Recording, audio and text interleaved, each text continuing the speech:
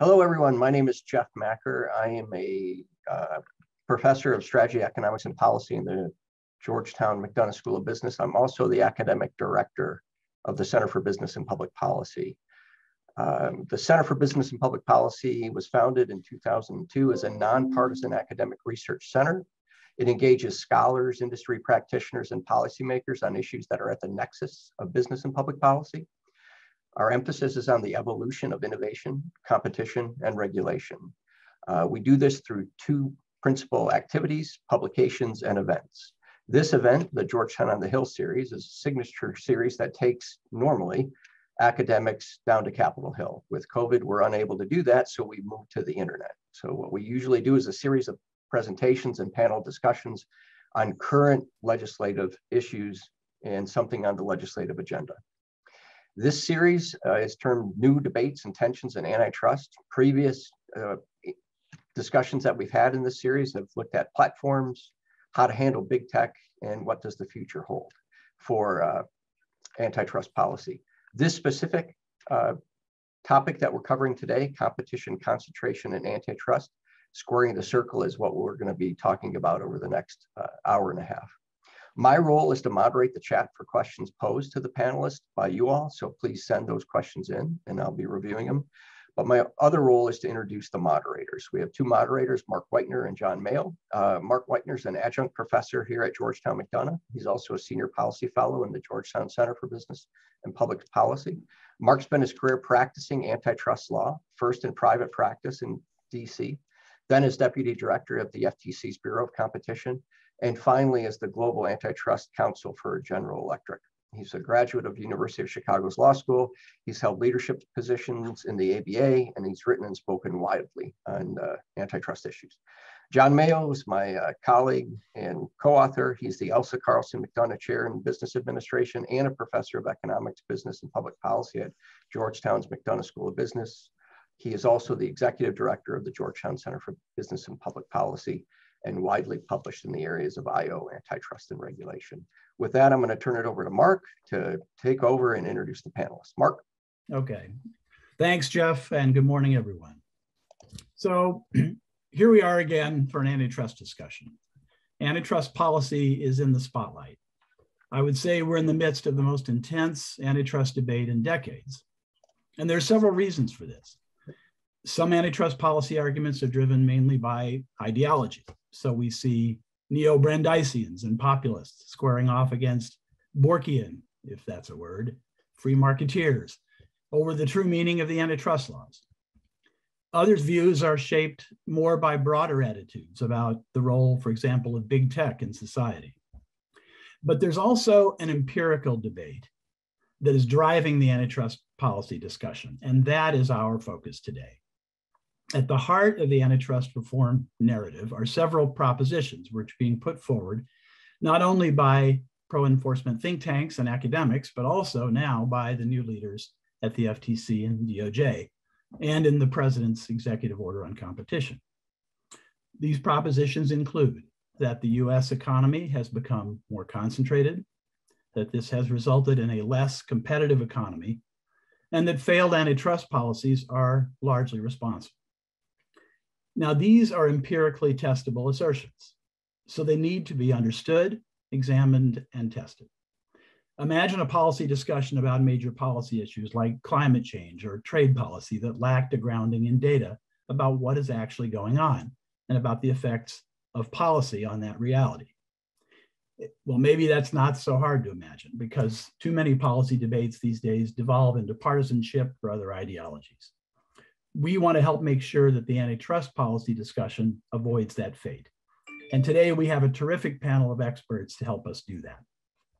So I'll introduce our panelists in the order in which they will then make some brief opening remarks, and then we will turn to some back and forth discussion. We will save time at the end for your questions, which you can submit via the Q&A option.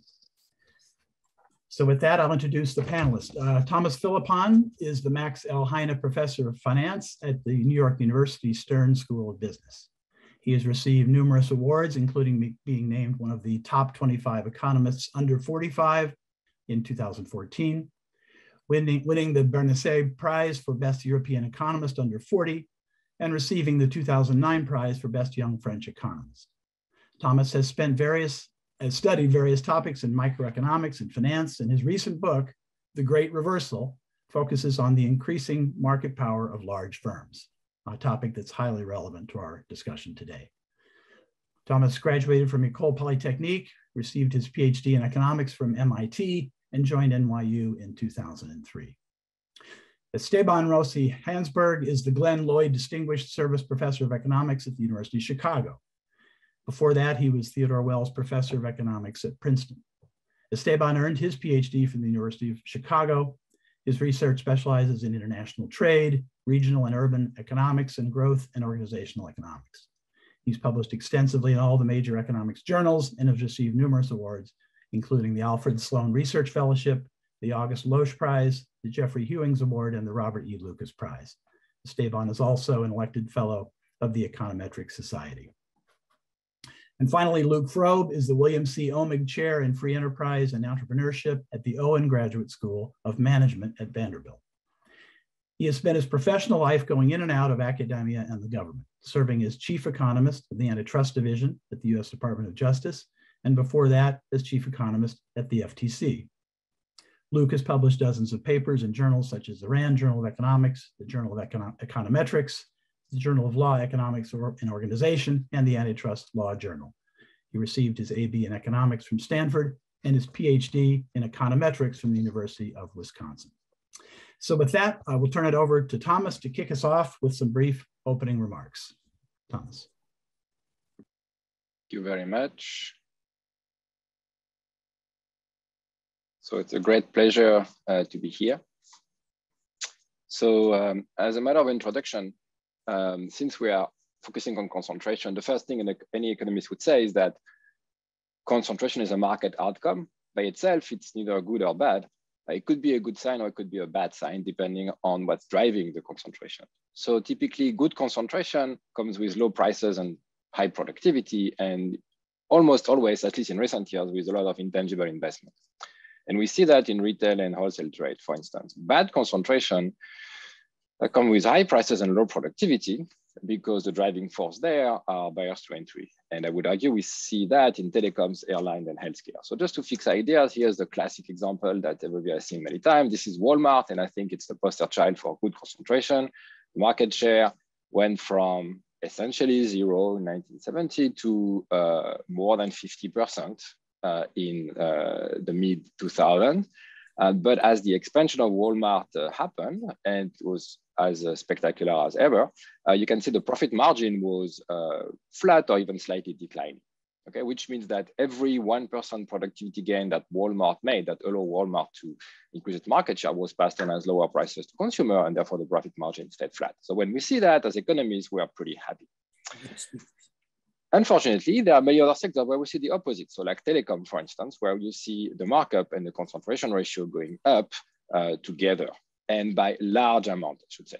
So that today, if you look at the prices, the US consumers pay at least twice as much as Europeans do for telecommunication services. That's true for wireless, and it's even more true for cable at home, for high-speed internet. So that's for, I think, the big picture, which some sectors are going to have high concentration for good reasons, some for bad reasons. And the job of the economist is to figure out the balance. My view is on balance, it's been pretty bad over the past 20 years. But of course, that's not to say that it's true in every single sector. Now, concentration, unfortunately, is a static measure. It just looks at a snapshot at a point in time of the distribution of market shares in an industry. And I think it's actually sometimes more informative, although it's harder to measure, so we don't do it as often, but it's more informative to look at the turnover of market share. So this plots the probability of turnover. So literally, this is the probability that if you're in the top 5 or top 10 of your industry at a point in time, what's the likelihood that 5 years later, you've been replaced by somebody else? And it used to be around 12%, and now it's around 7%. What that means is that it's not so much that the concentration is high or low, which we can debate. But the problem is, in my view at least, is that firms are entrenched. Okay? The fear of being replaced has decreased. Okay? Or if you want, the competition for the market has declined. This is looking at all firms. If you look at the top 100 US companies, which I think sometimes also an easier metric to understand, ask yourself, out of the top firms today, so again, top here means top 100, out of the top firms today, how many have been in the top 10 for the previous 10 years? So in 2000, 45. That means if you look at the top 10 firms in 2000, 45 of them had been in the top 10 continuously from 1991 to 2000. And today it's 71%. Okay, so it's kind of showing the same fact, which is that market shares firms are getting more entrenched. Okay, we see less turnover at the top, which to me is one possible sign of lack of competition. The last thing I want to talk about in this brief introduction is the evolution of profits or markups. Many ways to measure, lots of controversies there, but what's not controversial is the profit margins of US companies have increased a lot more than the profit margins of about any other countries in the world. So if you benchmark by Europe, in Europe, the profit margins are flat. The profit share of GDP is flat. The labor share, which is the inverse of that, is also flat. In the US, profits have gone up by something like 10 points over the past 20 years. So a lot more than in the US than in Europe. And the question is, what do firms do with the money? Okay, so in fact, I would argue today, the crux of the debate is not so much necessarily concentration, it's what do firms do with the money? And there, I think it's important to understand that there is, I'm gonna make it simple, two broad classes of explanation. One is intangible investment. The other is just market power. Now, the market power says that firms are going to use the money to just pay higher dividends. So we're going to see higher prices in the stock market, which we do. We're going to see higher dividends, which we do. Dividend yield, by the way, hasn't really changed. So that's one explanation. The other is that, no, what happens is that firms are investing a lot, but we are not very good at measuring this intangible investment. Okay? And to be honest, it's actually tricky to disentangle these two explanations. But a very, very nice recent paper by Atkinson, Hiscott, and Perry has done just that. So they've said, suppose explanation one is markups. Then why should I see in the big picture? The other one is, suppose explanation is intangible investment instead. What should I see in the big picture? So the first thing is, of course, in the data, corporate payouts have increased a lot. Okay, so this is dividend over value added. And you can see it went from like 4% to 8%. So it's double. So companies are making a lot of money and they are increasing a lot their dividend payments. Okay. But they don't do only that. They say, suppose instead that it's mismeasured investment. And in fact, this dividend, you could even argue, it could be like payment for intangible investment. So it's the return of capital maybe is not as high as we think because there's a lot of intangible investment going on in the background. The problem with that story is it predicts the completely counterfactual evolution of the net foreign asset position and the trade balance for the US. Okay, so based on aggregate data, including the trade balance of the US, they can rule out the idea that the massive increase in payouts and profit we've seen in the US is compensation for large intangible investment. This investment just did not happen. What happened is firms increased their profits and used the money to pay higher dividend to their shareholders. Okay, so I think that's 4 minutes. So in the interest of time, I will stop here and hand over. Okay, thank you, Thomas. Esteban, over to you. Yes, so thank you for including me in this discussion. So there's a lot of agreement with what Thomas just said. Let me give you my view about what has happened in the U.S. economy over the last several decades. So when you think about national and concentration or concentration in general and its effect on competition or its possible effect on competition, it's very important to think about the scope of the market. What is the market in which firms are actually competing for consumers? And so in many markets, for many industries in the US economy, that market is not the whole country. It's a particular part of that country, a particular area. So it can be your city, it can be your neighborhood, it can be your county. And this is more than kind of an intellectual discussion. This is matters a lot for the trends that you measure in concentration. So what I have here in this graph is national concentration, that's the blue curve, and the fact that it has, and you can clearly see how that has been increasing over the last few decades, since the 1990s and probably, you know, a little bit before that. And I also have the same trends at the local level, at the city level, CBSA, or at the county level or zip code level. And there you see a very different picture. You see a declining trend where local concentration has been falling rather than rising, as we see at the national level. And this is extremely robust to different forms of industrial aggregation. It's true for most sectors in the US economy, depending a little bit on tradability, but, you know, present everywhere. And it doesn't really depend on the particular measure of concentration that you use. Here, I'm using the Herfindahl index, but there's many other measures for where you can see these trends. And so the question is, how come? How can it be the case that at the national level concentration is rising, but at the local level it is falling? And the key culprit, if you will, is our top firms. And so top firms have been growing, and they've been gaining, you know, overall market share, thereby increasing national concentration. But at the same time, the way they've expanded is by expanding geographically, adding more plants, adding more establishments in more and more markets. And you can see in this graph where, again, you see the trend in national concentration, the trend in local concentration that I showed you in the previous graph. And you also see in the dashed lines, the same trends when I exclude the top firm. And what you see is that these top firms have contributed to the increase in national concentration. The solid line, the yellow line is above the dashed yellow line, but they've also contributed to the decline in local concentration. So what does that mean? It means that there were these local markets, these large top firms are entering these local markets, and they're competing with whoever was there, which in general, you know, was a market that was not that competitive in the first place. You know, so one stylized way to think about it, there was a local monopoly, and then the large firms are coming in and setting up an establishment and competing with that local monopoly. And so what we see is that, in fact, when these large companies, you know, enter a local market, concentration goes down, and it stays down for many years. And so, you know, this is really the way these large firms are growing. Is creating these diverging trends. And in some sense, the relevant trend for many markets is the local trend, not the national trend. And I want to finish with this slide, which tells you, well, where is it that they are entering, right? How are these firms growing? And it's very clear that the way they are growing is by entering the smaller markets.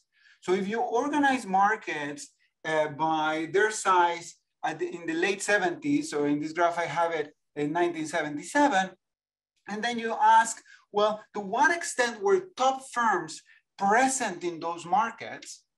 In 77, you see that the top firms were present, you know, in the large cities, and much less in the smaller towns in America.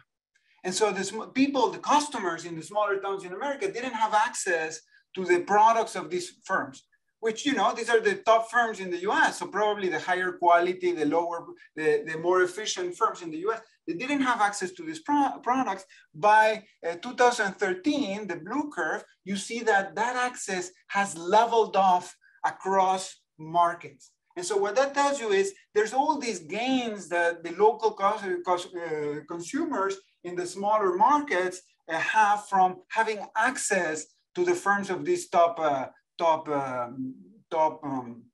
producers, top firms. And so, you know, when we think about overall antitrust and when we think about the policy problem of limiting the growth of large firms, it's very important to think about this spatial expansion and the access to their products that they are giving to customers, because that's exactly the way we have seen them grow. Let me stop there. Esteban, thank you. Okay, and Luke, over to you.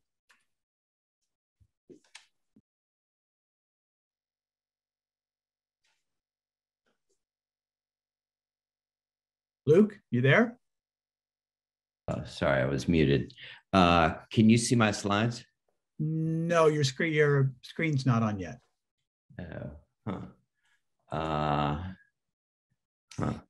You can need to start video first. I'm sorry. All right. Okay. Now we can see you. Okay. Now let me share my slides. Share my slides. Okay. Escape. Hold on. Just unplug this one. Sorry about these technical difficulties. Start the slideshow.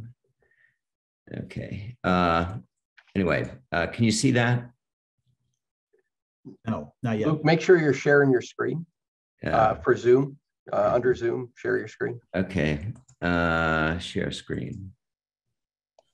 Desktop. Okay, share.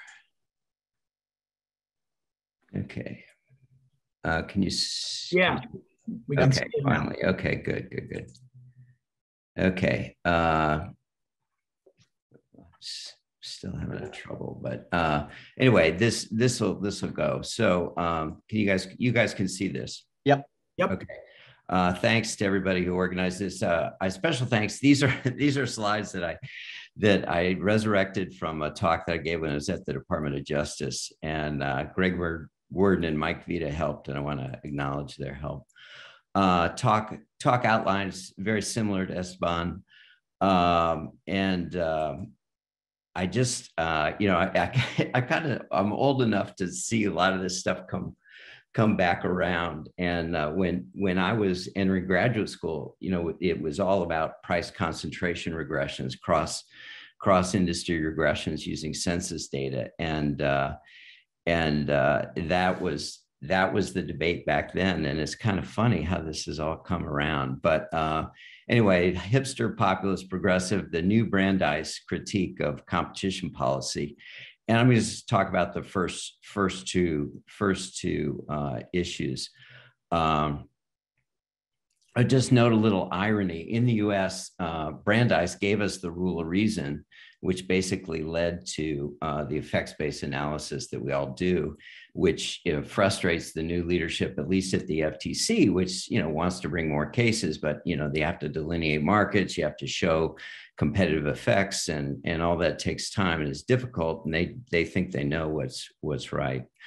The same thing happened when I was at the effects-based analysis replaced the structural presumptions in the US and the EU. We measure effects using a consumer welfare standard.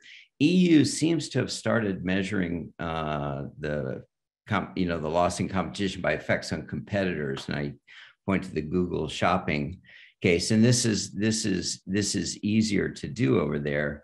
It's hard to do over here because of the way the case law has evolved.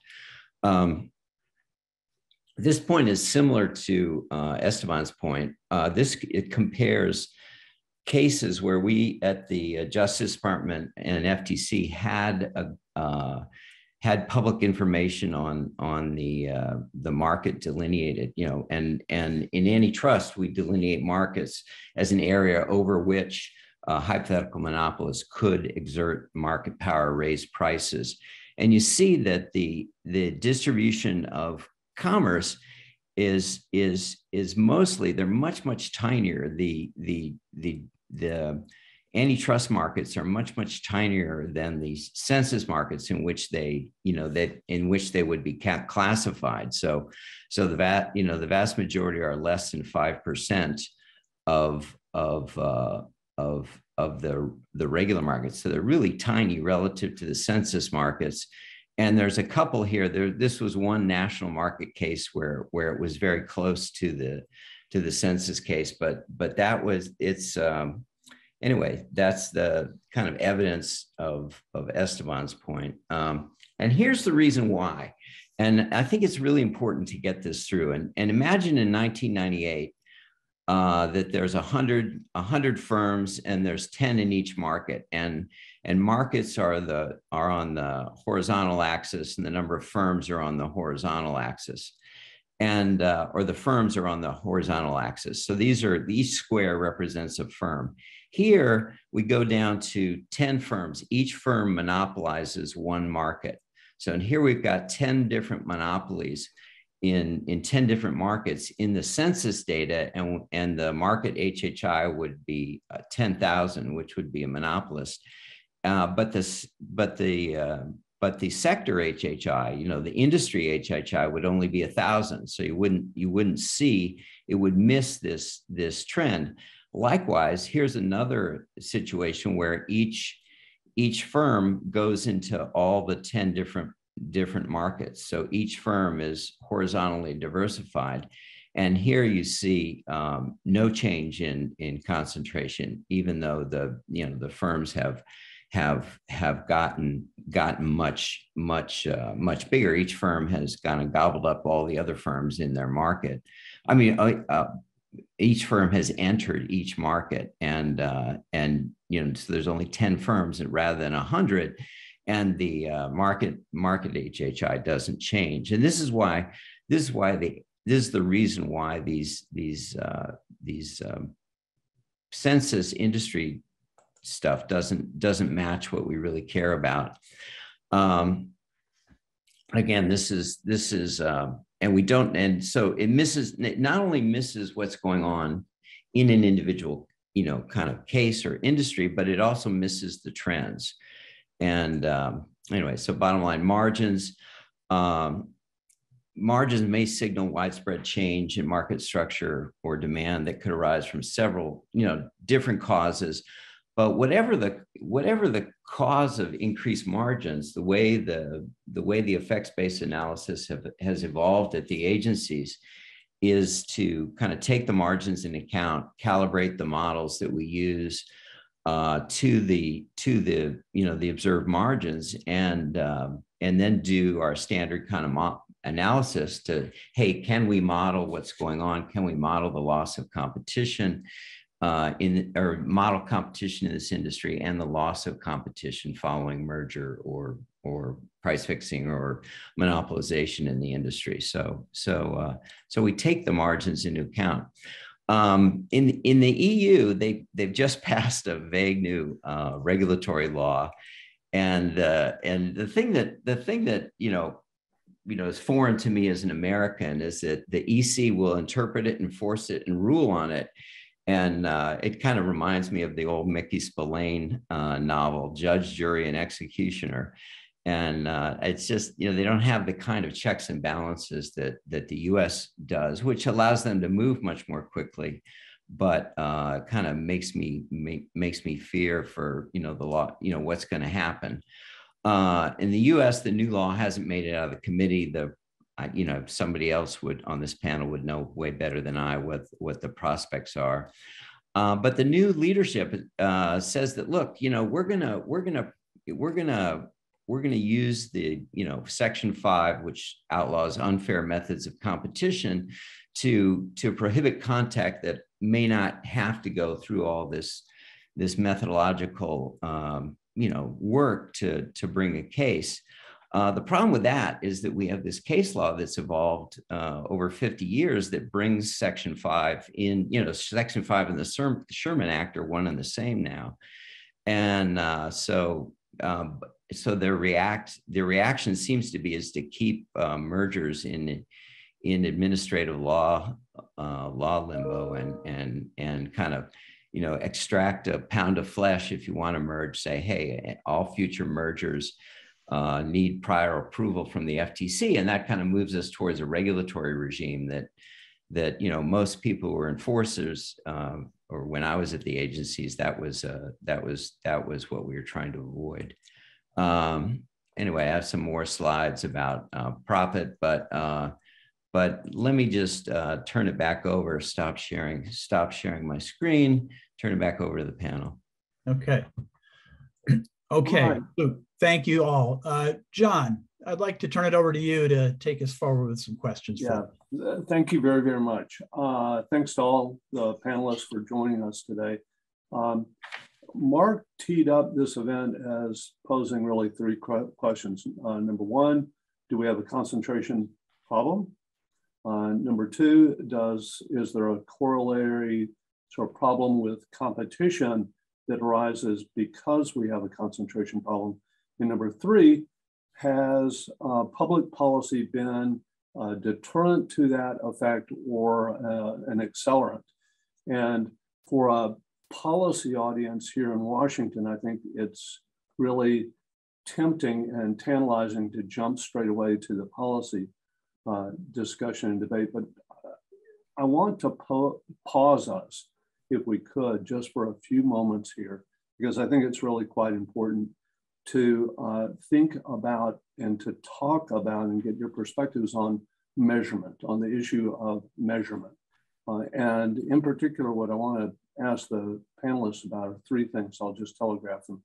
Number one, are we measuring the right thing when we talk about increased concentration? Are we measuring the right thing? Number two, are we using the right tools? And number three, are the results robust? So let me just turn to the first question.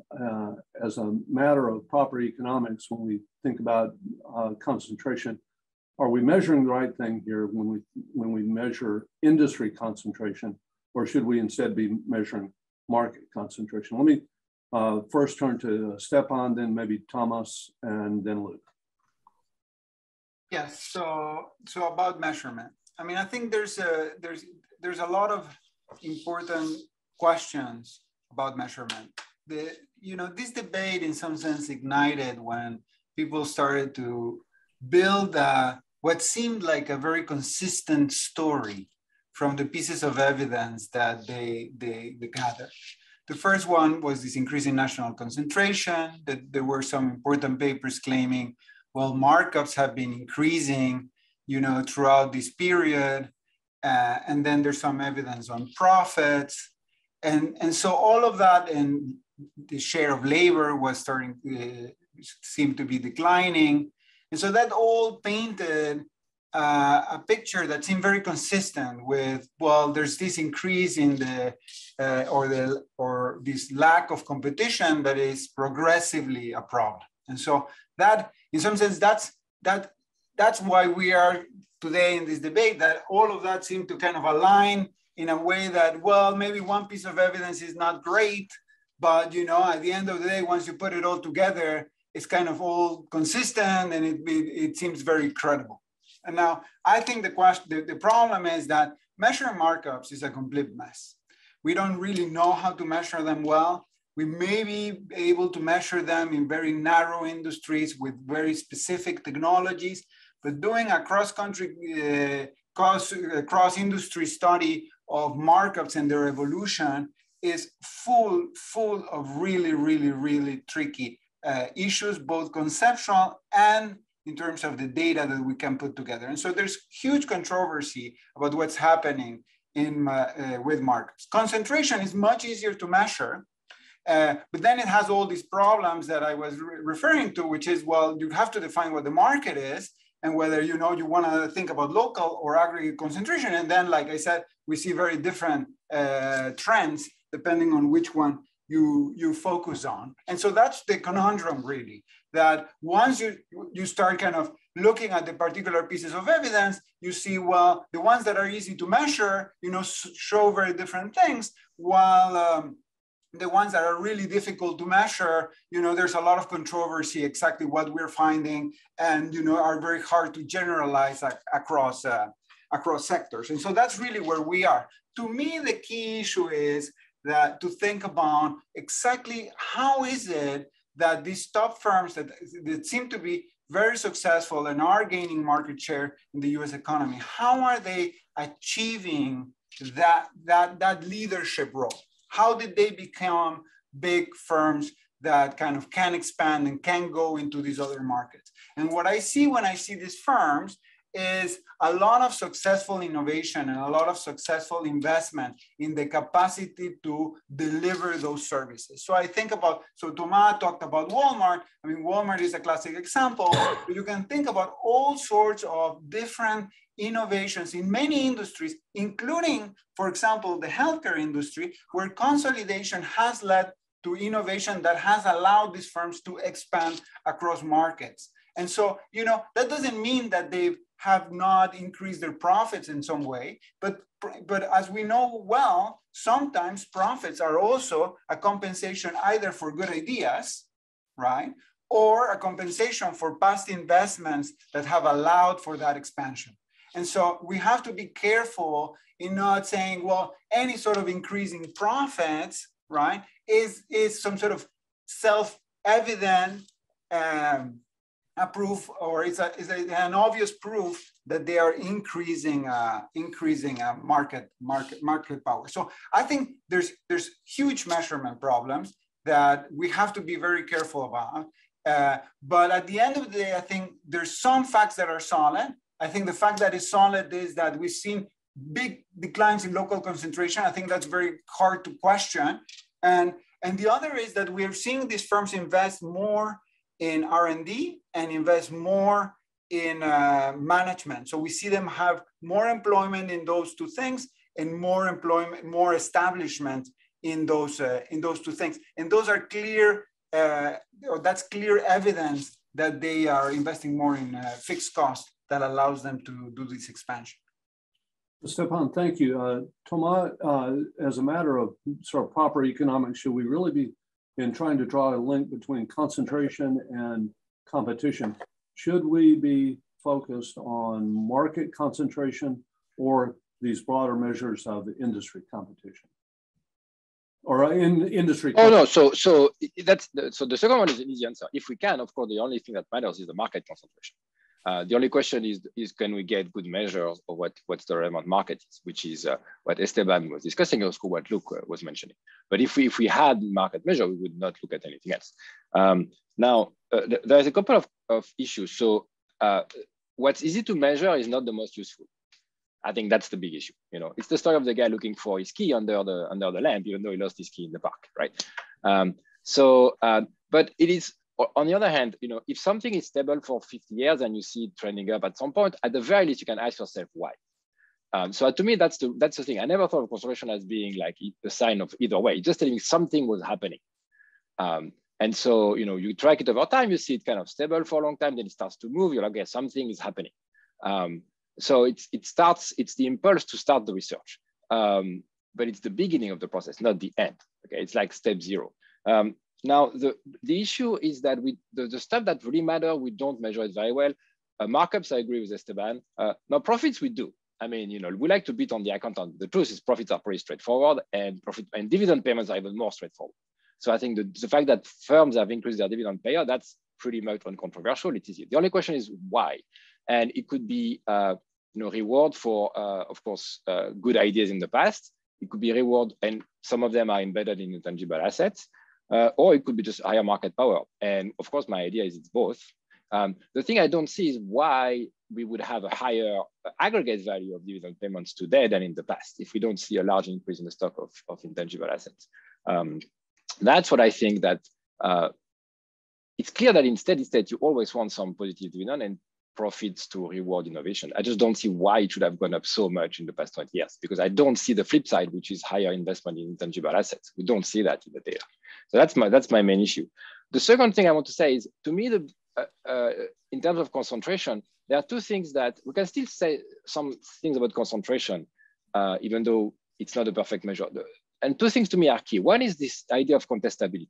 And actually goes back to one of the arguments for the Chicago School was for a more laissez-faire approach was precisely contestability, which is, at the end of the day, as long as the market is contestable, then we're going to be fine in the long run. And I kind of agree with that statement. The problem is, I don't think many markets have remained very contestable. And I definitely know that we don't have good measure of that. So I would like a much better measure of actual contestability of markets. My little proxy with turnover is just a proxy, okay? But I think that's key. The second thing I want to say before handing back to you is concentration is tricky because sometimes what really matters is bottlenecks or gatekeepers. So imagine like Apple with the App Store, or Amazon with the retailer. You can have a gazillion industries all producing little goods, and they're all extremely competitive and differentiated, but they all sell through Amazon, who has monopoly power over these guys. Then you're going to find 99% of industries are extremely unconcentrated. It doesn't really matter because all the bottleneck is one. I think you can see that in some markets. You see that with Apple on the App Store. You see that with Amazon in some of the retailers. You see that in agriculture. Like you could say, well, all these little firms are competitive with each other. I agree. The problem is there are 4 people who can sell them seeds, and they have 3 people who can buy their beef.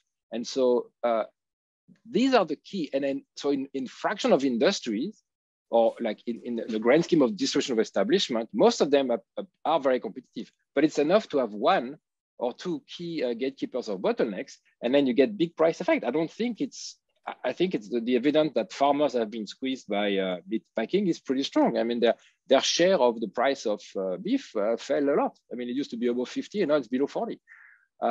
So I think these are, and again, it's consistent with many local markets being quite competitive. I don't disagree with that. But if you have bottlenecks at the aggregate level, I think you can still have concentration issues. And to me, the one place where all this meets together in like the perfect storm is broadband internet, which is both national with big players, but also exactly as in Esteban's data, extremely local. And this one is a mess. And I don't know what the solution is. I don't know what's going on. All I know is when I measure the end outcome, it looks very bad. Luke, let's turn to you. As a matter of economics, I have the same question to you that I asked the other panelists. As a matter of economics, should we really be focusing on market concentration or these broader measures of industrial concentration? I think you may have already answered that, but I want to give you another bite at the apple.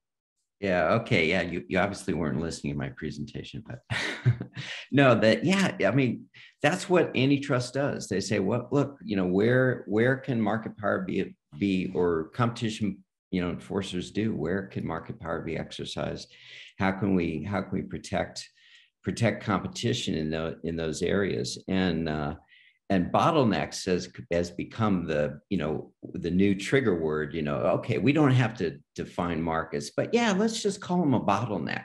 Okay, let's look at Amazon. I mean, what kind of bottleneck are they? Well, if you want to get online in your firm, you can go to Shopify, and in one day they can hook your inventory management system and get you on the web.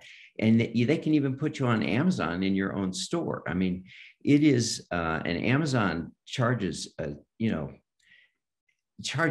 very small, relatively small fee for finding, they do charge a fee, but it's relatively small. And think about the competition that they've been able to increase in this country. I mean, it used to be, you're limited by your local geographic retailer. Now you can go online, and a lot of retailers have gone out of business. And I think that was an indication that we were getting screwed by these local retailers. I mean, they were doing the best they could given their outmoded technology, but the huge economies of distribution, economies of the platform economies, those are awesome. And just going to individual, okay, let's talk about individual cases. Look at airlines. I mean, oh my goodness, there's the HHI and airlines on a national level has gone way up, but on individual routes has gone way down. There's no, really? At least in the United States, yeah. I would like, no, sorry, I'm sorry. Because that's not what the data wait, just let me talk, and then we can go back. But on the national level, you look at airlines, and the aggregate concentration has gone way up. There's basically four big national airlines, but on individual routes, you see lots and lots of competition, and it's driven not just by the number of actual competitors, but it's driven by the network economies. There's huge network economies of running an airline across multiple markets. But the DOJ evaluates all the mergers, and they look at is there anything preventing contestability? Is there anything to and you talk about the fear of being replaced, has gone down. I mean, talk about airlines. It's so easy to add a route, to a non-slot constrained airline. And so the DOJ, when they look at airline mergers, they'll look at look at airports that are slot constrained, and they'll make an entrant, or they'll make a merge firm kind of spin off those slots. But that's the constraint, and kind of identifying those kind of specific constraints is just critical. Are we using the right tools? I think, yeah. I mean, going, the stuff that we can do as antitrust enforcer, we used to do, is I'm no longer with the agencies, but that's absolutely critical. And we have great tools. They're getting better all the time. The methodologies are getting better. The data is getting better. And I think the individual predictions about, or measurement of the loss of competition within local markets is getting much, much better. Are these results robust? Yeah, I think they're fabulous at the individual level. And I think that all this focus on this aggregate level, the problems that all three of us have brought up, is just masking what's going on at the individual level. I mean, we can identify the loss in competition on individual routes. Thanks.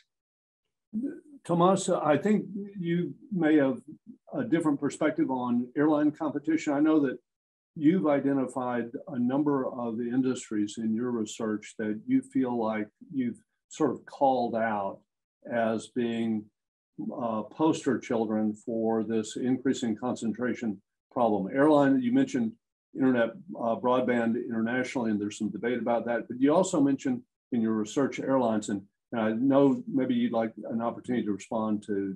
Oh, no, I was just surprised. So I agree that for airlines, you want to measure at the route level, but I think precisely that the data shows there is concentration. There is increasing concentration at the route level in the US. I think but I mean, data is you clear. talk about a contestable industry. All you need to do is rent a plane. You don't even need to buy the plane. You can rent a plane and enter a point-to-point market, unless. But that's the same in every country. I mean, we have this. No, I don't disagree. But that's the same in every. I mean, the US and Europe are very similar in that respect, and we see prices going way down in Europe compared to US for air travel, and decreasing concentration. Although it's far from being perfectly competitive there. But also thanks to Ryanair and EasyJet, it's way cheaper now than in the US. It used to be the opposite. So let me, if I could, just ask one more question in this area, and then I want to turn it back over to Mark. I mentioned that an important question is how robust are the results that we are getting that are pointing toward increased concentration?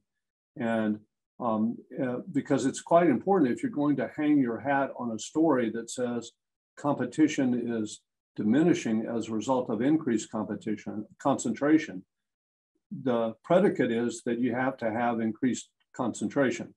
And Stepan, you've noted that when you measure concentration at a geographically more constrained level, you get decreasing concentration. Luc, you've identified that if you measure concentration at a reduced product level as opposed to at a national level, you get the opposite result. And I guess I want to understand how confident we are about the claims of increased concentration. I know that Tomas, you've indicated that increased concentration is at this point a stylized fact. It's something we can go to the bank with. Do you, in light of studies like Stepan's, the discussion of the breadth of product market that Luc has, in light of the other papers that are coming out now showing that concentration is either flat, like the Chamber of Commerce recent study, or the Mary Amiti and Hesse study that shows that if you take economic concentration data and you account for exports and imports, you don't get this increased trend. Are you still comfortable with the proposition that we've got a concentration problem? And I'll let you have the last word on this. I mean, yes, in the sense that I think that there is a lot more industries where we have a concentration problem than we used to. But no, so some of the things you mentioned. So first of all, the one on manufacturing, I did that 5 years ago. And yeah, manufacturing is obvious that you have, I mean, first of all, any industry which is subject to international trade, forget about it. Okay, if competition is coming from abroad, domestic concentration is, even if we had the right market, would even not be meaningful anyway. And we did that, or I did that thing 5 years ago with manufacturing. And yeah, I just took for import, there is half of manufacturing is competitive anyway. So that I fully agree. What Esteban shows, which is very strong in some sectors, say retail or wholesale, I think there is no question that there you have economies of scale that allow horizontal diversification and bring local competition in local markets. I mean, that to me is the Walmart story. It applied to more business model than Walmart, and I think that that's also true. But on the other side, you have 200 million people who have one or two internet providers to get reliable high speed. That's still a fact. Then you have the number of wireless carrier is less than it used to be. It's less than in Europe now, and prices are twice as high, and so is their profit margin. By the way, like the average revenue per user is twice as what it is, or at least twice as what it is in Europe in a more competitive market. So these are markets where. So I'm not saying. So the way to think about the US economy is it's extremely large and dynamic, and then there's always all kinds of stuff going on. So the only thing you can ask is the balance less favorable than it used to be? We always have industry that goes through competitive dynamics where the leader gets better and expands, and we see both higher productivity and more concentration, and it's all good. And there's industry where we see the opposite. So the question is, do we see too many industries where we see the reverse? And I would still say that the answer is yes, definitely, especially compared to the past. Okay, thank you very much. Mark, so, John, before we maybe transition, there's a couple of relevant questions in the Q&A. One from Sean Fisher, who noticed that several of the slides that you all showed only have data up to the mid to late 2010s, but did not necessarily show results for the past 2 years. So his question is around what we can conclude about concentration in the COVID-19 years. What do you guys, has concentration increased, decreased more than it would have? Thoughts, quick thoughts there? We don't have that much data. I mean, the only data that get updated quickly are firm annual reports. So of course, then you see the big impact of COVID is really that any business that was well positioned to take advantage of, to pivot towards the using internet has grown a lot. And so mechanically, of course, you're going to have some more concentration in some market, but it doesn't mean necessarily that it's lack of competition there. I'm a moderator, not a panelist, but let me just weigh in here to say that most of the studies that have been done on economic concentration use the economic census data that are produced only every 5 years. The most recent of those was produced in 2017. And so the only study I am aware of that incorporates the 2017 data is one that just was released in the last month by the Chamber of Commerce, and might point people to that. Yeah, although that story, that thing is, I don't know what's the right word, slightly misleading in the sense that they show that concentration is going down in manufacturing in sectors where nobody ever argued that there was concentration in the first place. They also show that taxi cab have reacted to Uber by emerging. Okay, fine, nobody ever argued there was lack of competition there, but they don't point out that in all the sectors I mentioned, like airline travel, telecom resellers, wireless telecom carriers, HMO medical centers, in all of these, concentration is way up between 2012 and 2017. So just to be clear, so when we read that study, just keep that in mind. I mean, I think one thing when we just make one comment about that. I mean, there's an issue with data. So we're waiting for the data to come online in order to be able to continue these trends. And so it's hard to talk about what has happened without that. But, it's clearly one can point to certain industries as examples of any, that favor any sort of position any of us has taken in this debate. I mean, there's certainly examples in all of this. And I think the telecom case that Thomas has been pointing to is clearly one example that, favors the story where there have been increases in concentration, but it's also an industry, that is heavily regulated. There's lots of, natural monopoly characteristics to that industry, et cetera. And so, there's active regulation that matters a lot for how that industry develops. While, we have to think about other industries that develop more organically as a result of changes in, technology, et cetera, and what's happening in those industries. And so I think there's, a clear distinction between the type of industries that we're talking about.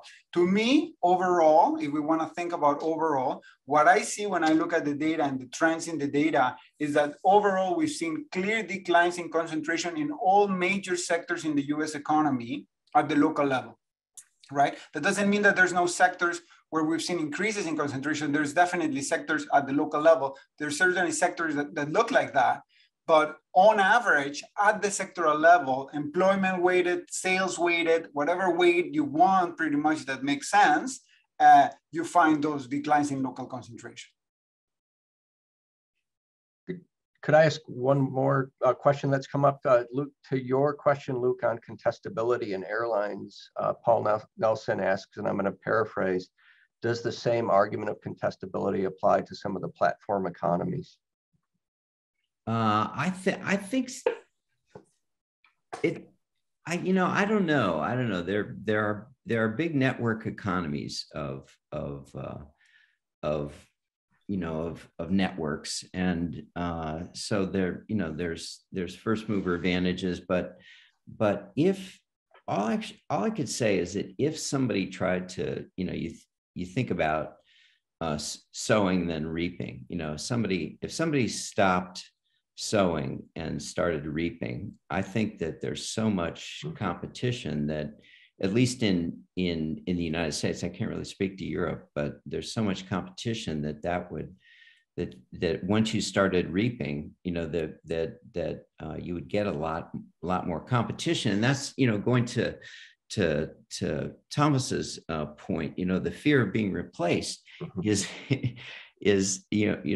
you can look at that and say, well, maybe it's gone down because there's less turnover, but you could also say, look, there's less turnover because people are so afraid of being replaced that they're doing the right thing. And I certainly see that with the companies that I consult with. They're so focused on innovation and staying one step ahead of the curve. It's unbelievable.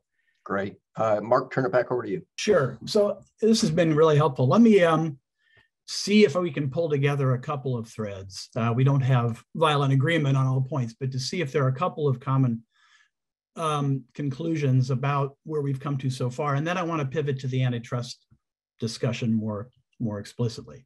I think we have general consensus, and Thomas, tell me if I'm wrong, that where we can analyze markets in this sort of economic, call it antitrust sense, that's preferable. That gives us a better insight as to competitive conditions than looking, say, at broad industries in some census data set. Okay, fair enough. And if that's true, I want to separate the antitrust narrative, which we've been talking about today, into two buckets. One is the broad theme, and you see it a lot. Assistant Attorney General Cantor just a few weeks ago in a speech talked about sort of 75% of industries becoming more concentrated. The broad industry look, it seems to me we can say, is at best a highly controversial way to look at relevant concentration. I would note, by the way, and it only came out a few weeks ago, so I don't want to ask the panelists to respond to something you may not have looked at, but Robert Kulik at NERA published a study, it was released by the US Chamber, looking at the same NERA data sets that the CEA and others who have been oft-cited by the antitrust reform movement for this concentration concern. And he found generally declining concentration across the industries in the census data. He found a tendency of industries to revert to the mean, so that the more concentrated industries tended to deconcentrate. And he found generally the higher concentration correlated with positive economic outcomes. I throw that out there. I commend it to folks who want to go see some other recent scholarship on these topics. But let's set the census data broad industrial look to the side for a moment. We've had a good discussion of that sort of perspective. I'm struck by the fact that everyone's comments have tended to go toward particular industries, which is, I think, arguably where the discussion really is helpfully focused. And so, for example, let me turn this question then to Luke initially. If we're looking now, if we sort of set aside broad census data about industries and look at relevant markets, we've got a few. You talk about some in your Antitrust magazine paper, Don't Panic. You go through airlines, and we've had a bit of a discussion on that. You talk about banking. Telecom has come up a lot. How do we get a handle on how antitrust has fared in looking at these particular industries? Because I think virtually every industry I've talked about has gone through M&A, and much of it's been reviewed by the antitrust agencies. Do we need more merger retrospectives where the antitrust agencies or others or academics go and do a relook at the antitrust analysis of industry markets that have been reviewed before? Is that a way to start to gauge the third question on our agenda today, which is, has antitrust succeeded or failed in dealing with competition issues? Oh my goodness. Yeah, I would say just the innovations I've seen during my lifetime or my professional lifetime, it's been unbelievable. You know, when I came to the agencies, we were using structural presumptions, and that's basically all we had. And, you know, then market delineation got much better. And then, you know, kind of people started, well, what's going on in this specific industry on a case-by-case basis? What's going on in this industry, and how do the firms compete, and how will this merger affect that competition? I think those are the right questions to ask. And we've gotten much better answers over time. And, you know, using a variety of methodological tools. And I applaud that. And, growth comes out of conflict, and these kind of tried to get a sense of that. You know, I've been involved in these debates, over my professional lifetime, and I've seen a lot. You know, I still remember the tail end of the profits concentration debate, or the margin concentration debate, and then it turned into a price concentration debate. And finally, people gave up. But there's these huge endogeneity problems. We see stuff and we don't know what's causing what. And we see correlations, and we have to infer causality from correlations. And I think that's even if you saw kind of increasing concentration and increasing margins or profits or prices, what could you infer about that? And we all know about spurious correlation. These are two endogenous variables, and we all know how to we all been trained in econometrics. We all know how to tease out causality from correlation, and none of that's being done at this level. And so that's and I can't believe we're still talking about correlation and causality 50 years after Fisher. It's just anyway, that's where I think, and we're all academics, we're careful about this stuff, and you got to to get published, you have to really tease out this stuff. And anyway, did I answer that question? Sure. I mean, retrospectives, do you think? Oh, retrospectives. Yeah. So I did a bunch of those on the gasoline mergers. We were getting hammered by, every May, when everybody gets out of school and goes on a road trip, there's a spike in demand, and people call Congress. That's the one thing that the grocery stores and gasoline, that's the thing that generates the most antitrust complaints to Congress. And we would always open an investigation and look closely about what's happening and conclude there was nothing there. But retrospective. So we went back and did retrospectives. We did a diff and diff retrospectives of differences and differences retrospectives. So look at markets that didn't have the merger, markets that did have mergers, and took the difference between them. And so pre and post merger, and then across the control and the experimental markets, which did experience mergers, and we found no effects. And so those retrospectives are useful, I think, but but they're very difficult to do. We only were able to accomplish them with the subpoena power of the FTC, and we I think that so much changes over time. It's hard to do really good ones. For the other panelists, you have your views on whether we have a concentration or competition problem or both. Do we have an antitrust problem? And if so, what is it? Maybe Thomas, we'll go with you first. Well, so just to follow up on what Luke was saying, the one thing when I started writing on these topics 5 years ago, that was the most shocking to me is the lack of good retrospective. Like, it's amazing.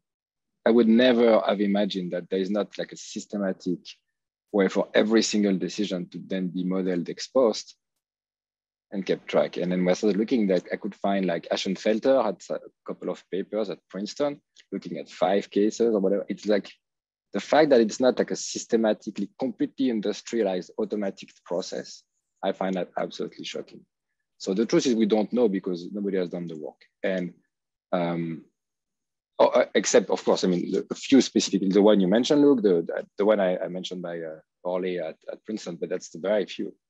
So I think that's kind of shocking, and we should have had a lot more of that. Though the ones that I did see are not, they usually don't find the benefit that were assumed at the time of the merger. But I don't know if it's true for all of them. There's been some special issues of some journals that have looked at retrospectives. Mike Vita edited a special issue of, I forget, one of the IO journals. And it was all published with retrospectives, but there's no demand for it, really. I mean, all of us want to know, but you can't get that published. It's very hard to get those kind of stuff published. I completely agree, but to me, that's exactly the definition of a public good, which is everybody has an interest in knowing the answer, but there is not a market that has enough demand to get that thing done. So that's something that should be, essentially implemented by the public authority. Well, and if I could just step out of the moderator's role for a second here, sorry. I've been on the government side and for many years on the side of the regulated. The pros of retrospectives are, it's, in my view, the only way to really know what past antitrust action or inaction has led to. On the other hand, as Luke sort of suggested, it can only really be done with the power to get data. That is probably the government power to require data. That is costly for the government and it's costly for the regulated firms.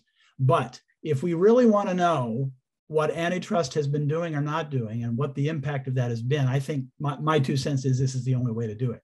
But let me turn it back to Esteban for the broader, for that question or the broader question of, do we have an antitrust problem? And if so, what is it? Yeah, let me just say one thing about this. It's not that easy to do, in the sense that, at the end of the day, these retrospective studies, we're talking about a contrafactual. And these contrafactuals are not, we need to model that contrafactual. And how to model those contrafactuals, particularly when circumstances are changing and when the use of technology has been changing the way it has in the last, several decades, are a big problem, right? How exactly do we think about innovation in the industry and the contrafactual innovation that we would have had we prevented this merger or allowed this other one, is really, really hard to understand, particularly when these industries are going through major changes where the technologies that they're using in order to operate in their business have changed in dramatic ways. And so, as an editor of the JP, if you actually do that well, right, in one particular industry or many, I certainly would be interested in your paper, right? But I think the question, the issue is very hard to do well. Don't forget selection bias. Why are the firms merging? It's either they're profitable, they got money to spend, or they're unprofitable and they need to change. And so you get everything's so idiosyncratic. So that's what makes these studies so hard to do. Aside from Esteban's point that we don't observe the counterfactual, what would have happened but for this, which is exactly the causality point that I was trying to make. Yeah, but let's all agree that these are all reasons for doing it. precisely because it's hard, precisely because it's endogenous. These are all the reasons why exactly we need to do it. And the other thing to I agree with. keep in mind is that by the time of the I agree with that, but it's not an afterthought that we can just throw to a government agency and say, well, we know how to do it, go do it. Except for one thing, there's a very strong put-clay technology part here, which is that at the time where the decision is made and the merger is decided for or against, people actually do the analysis. So they do build the model, they do have the data. So that cost is paid. The cost of the incremental cost of keeping enough data so that you can prolong the curves and test whether the model the model already been built for the case. So the thing that's shocking to me was that we didn't have a way of just being able to build on that. It's not building something new, just build on that to keep track of what it does after that. That's the part that to me is a market failure. So we did a retrospective study of hospital mergers because we'd lost 10 hospital mergers in a row at the FTC. And so we went back and looked at all the mergers we'd lost. And because that's where you can observe the merged world. And again, we didn't observe the non-merger world. So what was the counterfactual? We had to model the factual actually, but the results of that study is that prices went up, and we changed hospital merger policy, used that to go into court and as evidence. And we started blocking hospital mergers and got us back in the hospital merger business. So the agencies do it where they see, a clear reason to do it. But I think only the FTC has, Mark would know better than I, has the ability to run studies like that. They do have that clear ability. They have used it. A lot of people, Dennis Carlton and others have said this is where more resources should be put. And I'm obviously in that camp. But let me take this now issue and pull us then back to the last question for the panelists, and then we'll see if there are more questions from the audience. Because just building on the observation that, and I'm in agreement with Thomas here, if it's hard, but it's because it's hard that it's necessary. And I guess I'd pose the question the other way. On what do you base policy decisions, if not looking at the actual consequences as best you can of antitrust interventions or non-interventions? So then the question for all of you is, what's the next step for antitrust? Given everything we've talked about and your views on what if any problem, systemic competition problem there is, I want to come back and ask each of you just to address, to the extent you're comfortable, what is the state of antitrust today, and should it be changed? Or if you don't want to make particular legislative proposals, what are the metrics? How do we analyze antitrust reform? What questions should we be asking in order to come to a sensible view here? Let's go back to our original order, perhaps, and we'll go Thomas, Esteban, and Luke. So first, I think just to wrap up the previous question, better systematic retrospectives. It has to be part of the process that anything that's studied should have then automatically a follow-up, so that the effort that were done to build the model are just kept going. And I don't think the costs are very high if you do it ex ante, because everything is automatized now. The data, for instance, once the firms have the data feed to figure out the price, the information they need to give, you can mostly automatize that. It's very costly 5 years later to come back and ask to do it again. But if you do it at T+1, I think it's fine. So that would be like priority number one.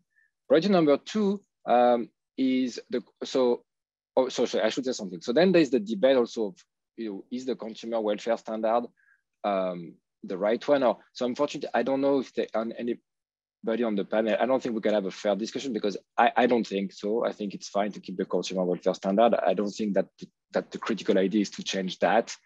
I just think we need to apply it better, but I would not be in favor of changing that. So I don't think anybody is going to be advocate for the other side, but that's an issue that people discuss. I think that it should be smart in the sense that, if negative impact on potential competitors that reduce the breadth and quality of product available to consumer 5 years later, to me, that's the consumer welfare standard. Even though in the short term, you would measure it as, maybe harm to competitors. But the goal is, if it's harm to competitors that doesn't harm consumers, I don't care about it.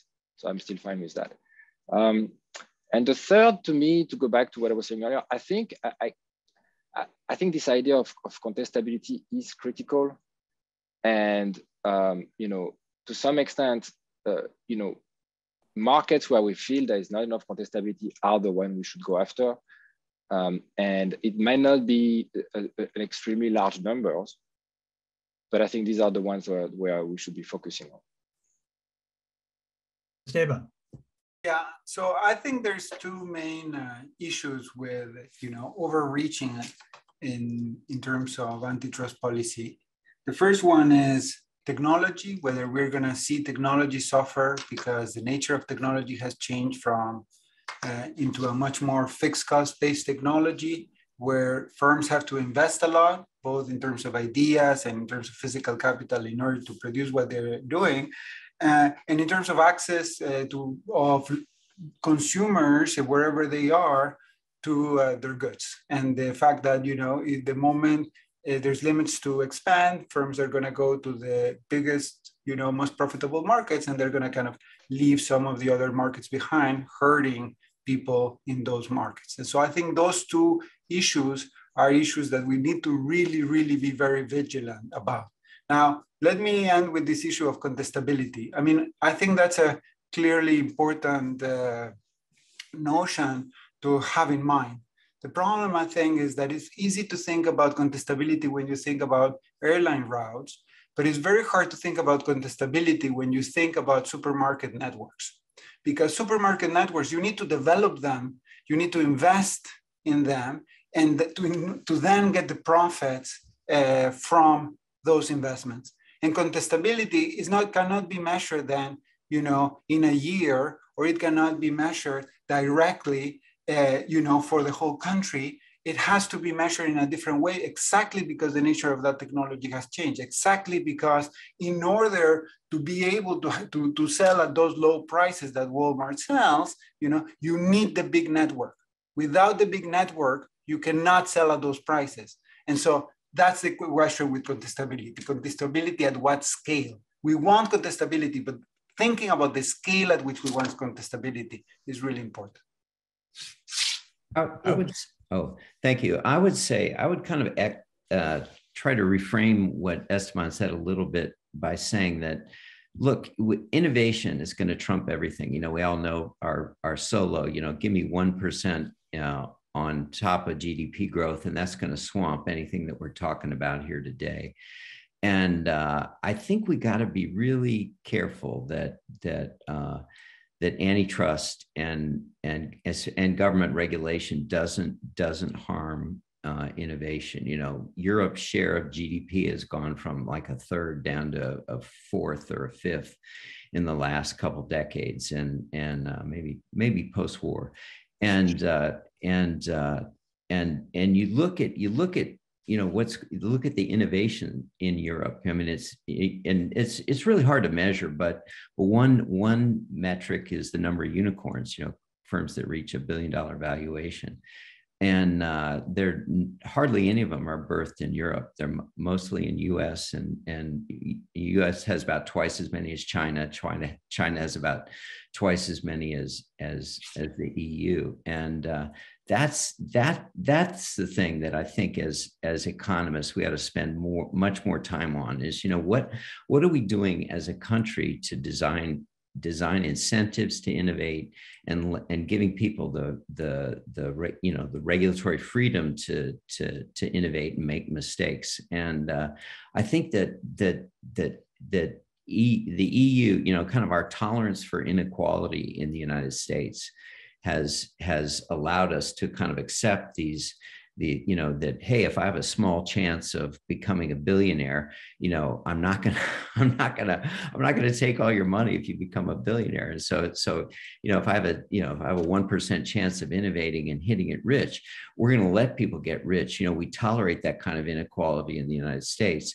And Europe doesn't. And, that's a very broad-based statement. But, China seems to have done that, but the President Xi seems to have kind of shifted course a little bit recently. But anyway, so I think that's one really important area that we ought to think a lot more about. All this static stuff that we're talking about. Yeah, I think those are moving deck chairs. the Titanic. Well, thank you, guys. Jeff, I think we have time for a couple of questions from the audience. Sure. We have one that's somewhat related, and you guys have touched on, but maybe a little bit more fleshing out from Batya Zara. There's a heavy emphasis of price as a key determinant of consumer value, but other metrics might come into play. And he mentions a few based on the buying power, based on efficiency, or some measure of quality. And maybe this push as well to ESG kinds of measures for consumer value. He in particular references Esteban's point that sometimes profit is an evidence of a good idea well executed, so consumers will happily pay a premium for that good or for that service. And so the broad, I guess, question is price what we should be focused on, or should we be opening up beyond price and looking at some other dimensions that might be important to consumers?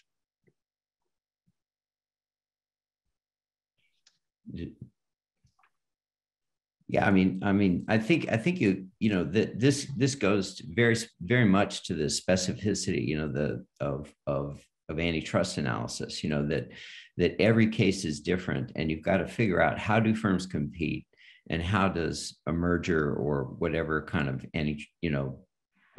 behavior that you're considering as offensive or against the law, how does that affect the competition? And it changes. You know, firms can compete with product market innovation. They can compete by advertising. They can, you know, they can compete by, you know, by yield management, revenue management. I mean, there's lots and lots of ways that firms compete, and they compete, you know, by setting capacity, expanding capacity. And every case is different. And and I just emphasize, you got to model how firms compete, and then kind of think about how whatever behavior you're considering affects that competition. Yeah, I like to think of it as competing in price dimensions and then non-price dimensions, at least the way in which I teach my students. Tomas, I interrupted you. It looks like. No, I was going to say, I was going to say the same thing. I fully agree. To me, the tricky question is, so of course, so to be clear, like the idea of price and non-price competition, what do people care about? People care about the price and the value they get. So you have to measure the value they get. So that's an old idea. Of course, that's what we've been doing all along. I think the tricky question to me is it the case that non-price effects are more important in today's market than they used to be? I could tell the story either way. I don't think it's obvious, but maybe on the case of, there are some cases where I think it's clear that it's more important, like say privacy. So that's a debate that's pretty hard today. That's a non-price effect that firms also compete on. Yeah. And so I think, at least in some industries, you can make the case that these non-price effects are relatively more important today. And that means that we need to work harder to measure them properly, with privacy as an example. Esteban, final word? Yes, I mean, I agree that there's obviously other dimensions that we should take into account, and quality being clearly one of them. I mean, I think the other aspect that I've been emphasizing is access, right? I mean, the fact that a lot of these consumers simply don't have access to certain products, and that part of the evolution that we've seen has been about access, has been about being able to consume those products of these large companies that are expanding. And that's something that we should take into account as well. Great. All right. With that, I think we're pretty close to the witching hour. Mark, John, any final sort of thoughts? We're good? No. All right. Well, I want to thank everyone for participating. Please keep our website and our updates. Look for more of these antitrust discussions in the future. I really appreciate those that attended, and I again want to thank the panelists for some excellent commentary and discussion. Thank you all. Thank you all. Everybody.